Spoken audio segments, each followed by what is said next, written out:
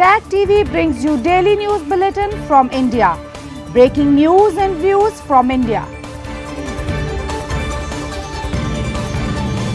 You're watching South Asia Newsline, and here are the top stories we're tracking for you. Bhutan's king meets India's PM Modi, NSA Dowell to boost ties. Pakistan's top court rules provincial polls delay illegal orders voting. And Taliban says the world should prefer to engage with Islamic Emirate.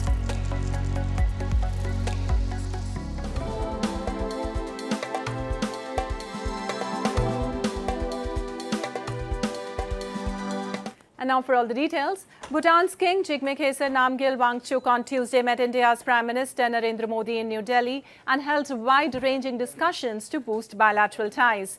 King Wangchuk's visit is in keeping with the long-standing tradition of regular high-level exchanges between the two nations.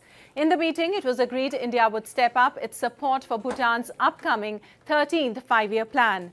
Earlier in the day, India's National Security Advisor Ajit Dowell also called on the king. He also met the country's President Draupadi Murmu. Bhutan is important to India because it acts as a buffer state between India and China. India has long been Bhutan's top trading partner and continues to be the primary source of investments and economic assistance for its socio-economic development. Meanwhile, India said on Tuesday it had rejected attempts by China to rename places in its Arunachal Pradesh a day after China's Civil Affairs Ministry issued a list of Chinese names of 11 places in the eastern state. In a statement, India's Foreign Ministry spokesperson said Arunachal Pradesh has been and will always be an integral and inalienable part of India. The statement further said attempts to assign invented names will not alter the reality. This is the third time that China has renamed places in Arunachal Pradesh, which it calls the southern part of Tibet.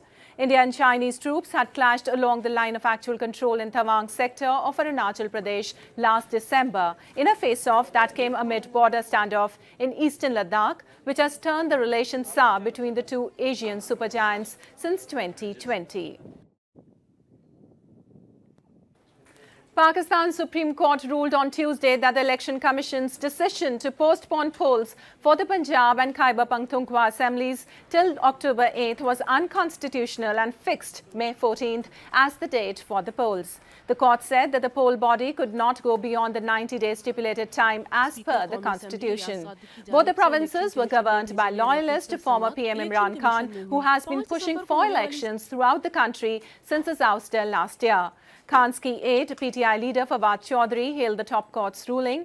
The poll body had delayed polls, citing a lack of resources. Prime Minister Shehbaz Sharif and his government had backed the election delay, saying it was not possible to organize elections while the country was struggling with an economic crisis.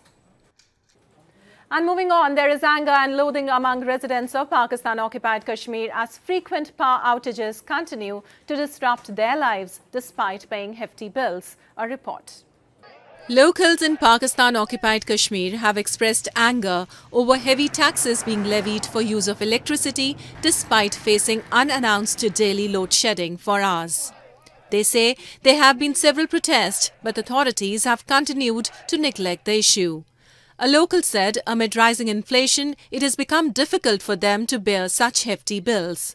While Pakistan produces thousands of megawatts of electricity from various hydropower projects, people of the region do not receive a fair share. यानी कि यहाँ से बिजली फरोख्त होकर उस पर double triple tax लगाकर हमें वो बेचा जाता है कि एक नॉर्मल सार्फ के पास भी 4 से 6,000 या 7,000 8,000 बिल आ जाता है शहरी इलाकों में, जो इंतहाई ज़्यादा है। और कई इलाकों में बिजली की गैर एलानिया लोड शेडिंग, शहरों में भी इस वक्त load shedding Ramzan Mubarak. Locals blame Pakistan, assured that Neelam Jhelum and other hydropower projects will bring development and job opportunities.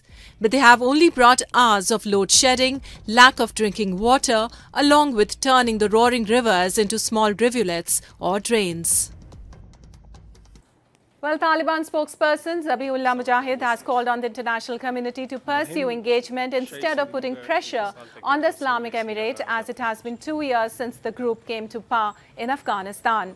But no foreign governments have yet recognized its regime. Speaking to state-run media, Mujahid said that imposition of pressure and threats should be put aside so that they can take responsible actions regarding some issues, some laws and other issues in the world.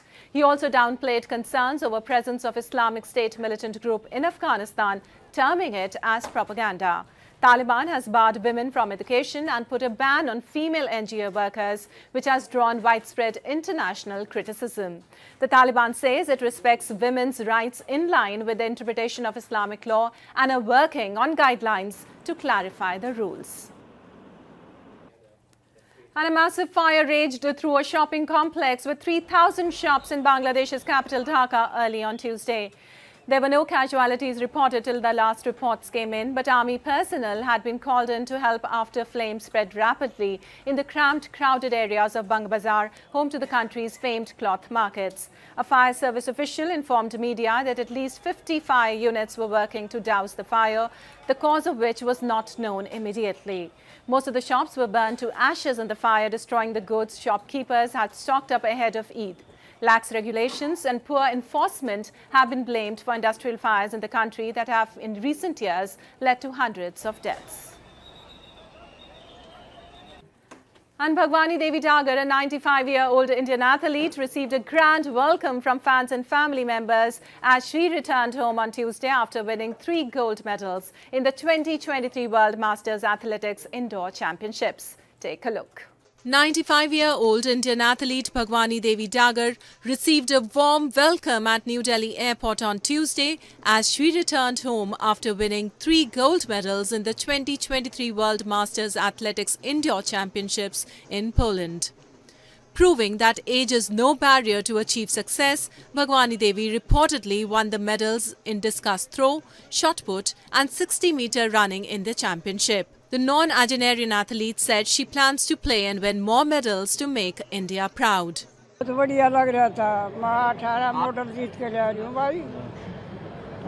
18 और आगे क्या plan है? और आप भी आगे खेलोगी अभी?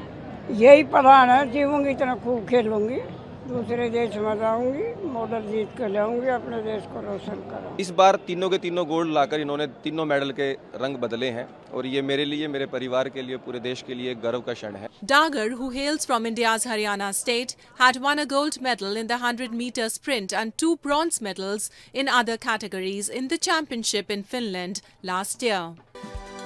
Well, that's all in tonight's edition. We'll see you same time tomorrow. Good night.